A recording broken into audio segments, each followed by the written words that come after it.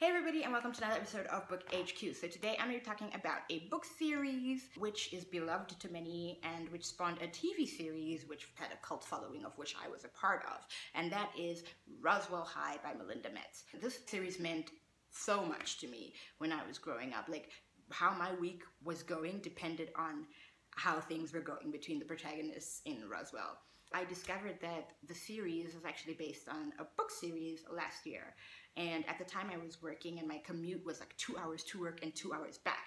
So I had bags of time to read the series, and I just burnt through the book series on my commutes and I loved it. It just reminded me of the series again, and then I went and rewatched the TV series, and it was still as wonderful as it was when I watched it all those years ago in the 90s. I'm going to start with the first book in the series and kind of have several episodes on each of the books as we go along. So the first book is The Outsider, and kind of sets up all the different characters, and I really liked that about the way Melinda Metz writes, is that like we get to see events from all the different points of view of the characters. So we see it from Max's perspective, we see it from Liz's perspective, from Maria's, from Michael's, from Isabel's, from Alex, and that was really cool. There were some differences in the book to the TV series, such as the fact that like in the book, Liz is Liz Ortega, so she's like Latin American, and she has an older sister who had a drug problem who died, and so her parents are super like overprotective of her. And like in the TV series, she's Liz Parker, and she doesn't have any siblings, but her parents are still overprotective, and like we don't really understand why, and you know, when you read the book, then you understand why. Then Max in the book, like I think the difference really is his description. So Max from the TV series was played by Jason Behr, very handsome, dark, brooding. It was really the age for handsome, dark, brooding people when I think about like Angel and Dawson's Creek, etc. Jason Behr is definitely one of those. But like in the book, Max is blonde and blue-eyed. So it's like really difficult for me. I guess I'm one of those people who like, I need descriptions of people to be the same in both book and movie, because like I've just kind of gotten used to somebody being a certain way. And I kind of feel like the chemistry between Max and Liz, I mean, I could be wrong, but to me, sometimes I felt like, oh, they were both like dark-haired and dark-eyed, and so it's like weird to think about as I'm reading the book. And she describes like his blonde hair and like he's the piercing blue eyes. I'm like, what are we talking about? Isabel is much the same as she is in the TV series. Michael's character is much the same as well. However, in the book, there's a lot more information about his background, a lot more character development there.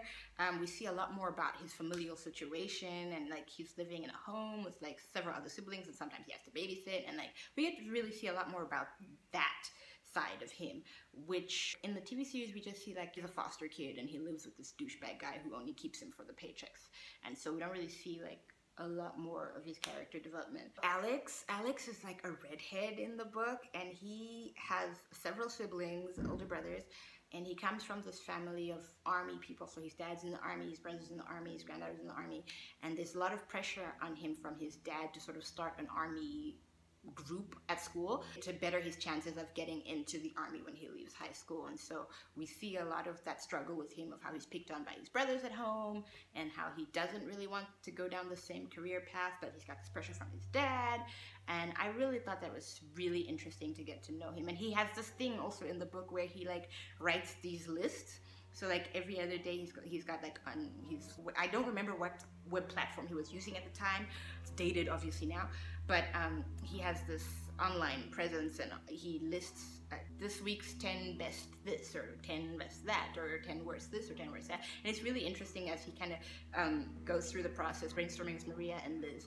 And I thought it was really cool that he has that little thing of his. Another thing which I thought was interesting, which they did have kind of one episode like that in the TV series, is that Max oftentimes will like imagine himself in like a 70s TV series, you know, where there's like a prim and proper like couple, and they live in this little house, and the wife has the big hair that kind of curls up at the bottom, and he imagines that like he has this prim and proper life, but then at night he goes into like his little spaceship and like flies it around, like a double life, but like in a 70s TV series, comedy sitcom, which is really strange. And there is that one episode in the TV series where you do get to see, it starts off like that, like they're in the 70s, they got the clothes, they've got like little round saucer-shaped spaceship with the glass cover that he goes into, and like weird things are kind of normalized, which is what makes it funny. And I thought it was really interesting that he kind of, you know, when he wants to like daydream, that's what he daydreams about. The other interesting thing also is that like Isabel walks in people's dreams. We know that from the TV series, and she does it in the book series as well.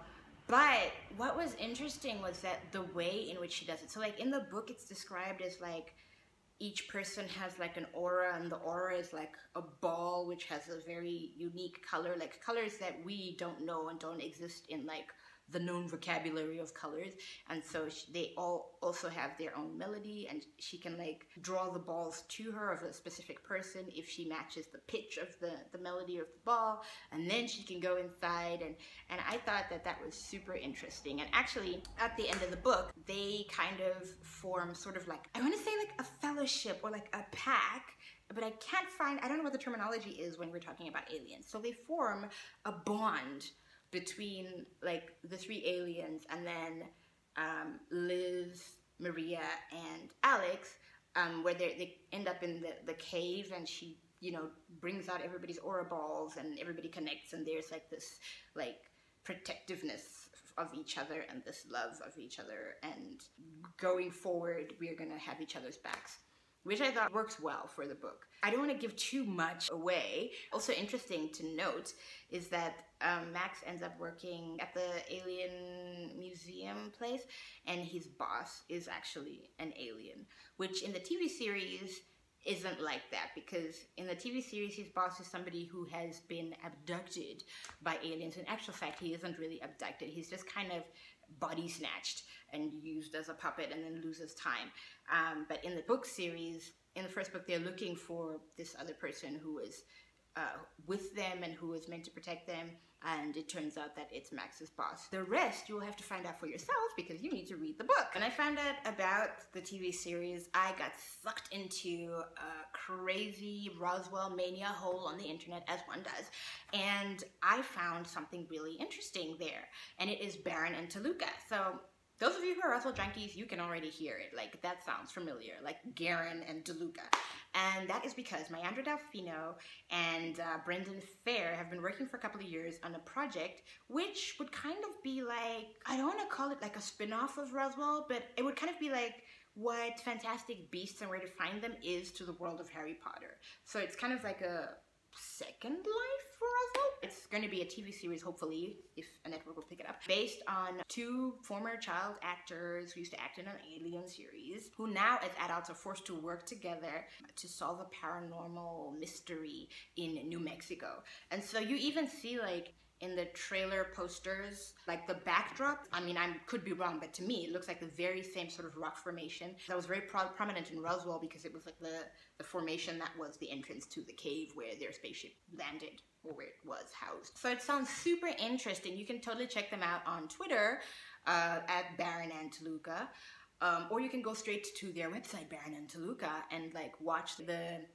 teaser trailer. I'm one of those people who's super excited to see what it's gonna be when it comes out, because I'm here for all things and everything Roswell. I'm here for all of that. If you are like me and you are a Roswell junkie, do share your comments in the comments below. Let me know if you watched the series, let me know if you've read the books, let me know what you think, if you liked it, if you didn't like it, everything. I wanna know. Thank you so much for watching this week's episode. If you haven't already subscribed, please go ahead and subscribe. I really appreciate the support, and until next time, keep reading and keep watching. Bye-bye.